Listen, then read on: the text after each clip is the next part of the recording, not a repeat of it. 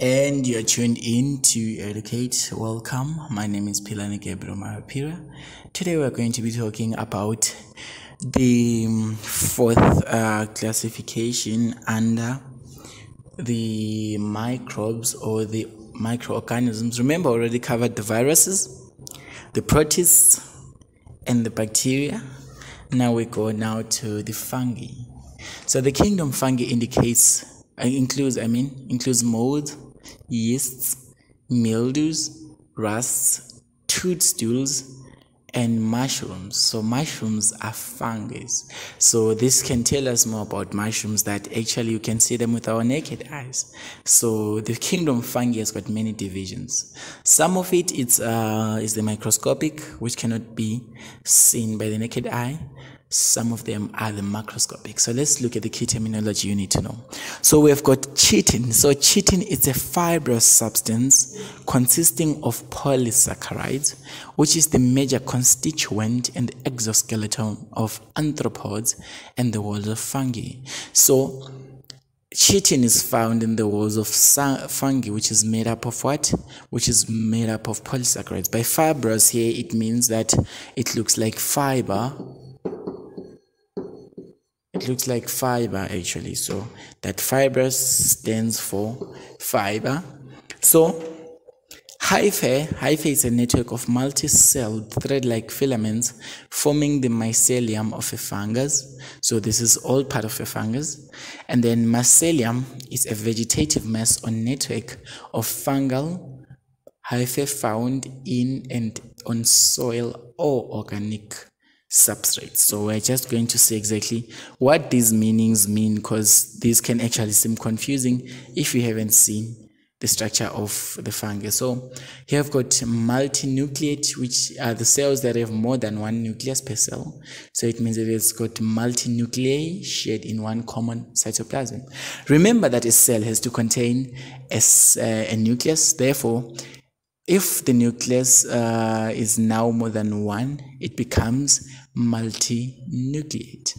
So we've got the rhizoids, which are thread-like structures that anchor lower plants and fungi to a surface. Just like you can see here, the mushrooms here. Mushrooms do not really have roots. Here are mushrooms. You can see that here, if you are going to take away, if you are just going to just remove those mushrooms from the soil, you just notice that they are not really anchored by roots. They don't have any roots. So the absence of roots, it indicates that they are anchored by something else called what? A rhizoid. So those are called rhizoid, and they are not what? They are not roots. So rhizoids anchor the mushrooms to the ground. Remember that something that anchors so there's something that anchors something to a substrate. In this case, it's a rhizoid. So it's anchoring the mushrooms to the ground or to the surface of the earth. So we've got budding, which is a form of asexual reproduction, which involves the pinching of offspring from the parent cell. The offspring cell is genetically identical to the parent. So yeah, these are the basics. These are the basics of the fungus. So let's continue. You can see that these are toadstools, these are mushrooms. You can see that these are bracket fungi. You can see that that's a bread mold. Okay, you see, well, most of the times when your bread is now rotten, you just call it rotten. It's because it now contains what? A mold. So that's what. Those are just examples of fungi. You can see this mostly it's found in caves and in rocky areas. So yes, that's the basics. So let's look at the characteristics of the fungi. So the fungi have got the following characteristics, which is in common. So some are unicellular, which are yeasts, for example, while others are multicellular, like mushrooms. So multicellular just means that they contain more than one cell. These contain they just contain only one cell. It's only one. That one is more than one. So that's the meaning of unicellular and multicellular in an organism. So they're eukaryotic. They've got a nuclear membrane, so it means they're eukaryotic. Remember that if a nucleus has got a membrane, it means it's eukaryotic. If it is not membrane bound or it doesn't have a membrane, it means that it is prokaryotic. And then others are heterotrophic, since they lack chlorophyll. Actually, they are all heterotrophic. They lack chlorophyll, so it means they cannot photosynthesize, neither can they chemosynthesize. So they are heterotrophic. They have to depend on what? On either being parasitic, being saprophytic, or being mutualistic. So fungi that live off dead organic matter are said to be saprotrophic. So this is saprotrophic or saprophytic. So parasitic fungi live off living organism. So they actually depend on living organisms. They can actually obtain food from living organisms while harming those organisms. So fungi causes diseases such as thrush, ringworm, and athlete's foot. So these are the examples of diseases caused by fungi. So this let's just continue the characteristic.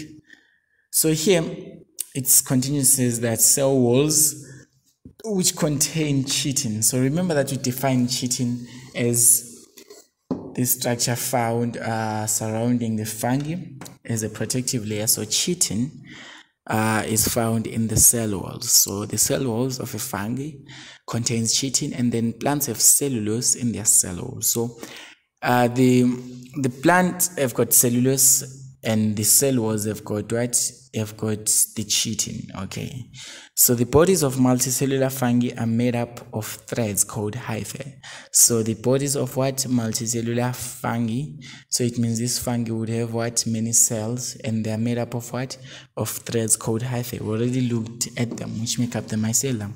So all the hyphae together form a mycelium. So the combination of hyphae is forming the structure called a mycelium. And then the hyphae are often multinucleate. Remember that multinucleate means that is the characteristic of containing more than one nucleus in the same cytoplasm. So fungi reproduce both sexually and asexually. So others, they go through sexual processes, others they do not go through sexual processes. So asexual reproduction in unicellular fungi such as yeast is called budding. Remember we talked about the budding, which is the reproductive this is the asexual reproduction of what? Of unicellular fungi. So this can only happen in unicellular fungi, not the multicellular one. So once it's multicellular, it has to go through sexual reproduction. And in multicellular fungi, sexual reproduction is by means of spores.